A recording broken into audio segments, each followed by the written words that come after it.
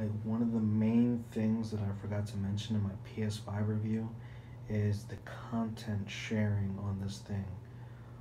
Screenshots, videos, whether you're sharing them on YouTube or you're sharing them on Twitter, it is stupid fast on this freaking thing. And I love how it does not kick you out of the game. On the PS4, you always had to that option where it would have to remove you from the game in order to share or edit content. Man, this SSD completely eliminates that.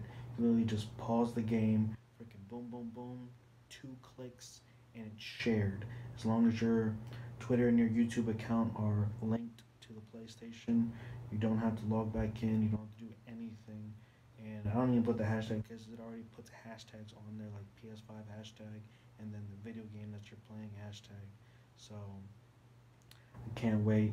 If you guys want to look at the photos that I took on the game, follow me at Angel A Cross on Twitter and give me a thumbs up. But I just wanted to share that real quick because I forgot to say that yesterday. So thank you guys for watching and take care. Peace.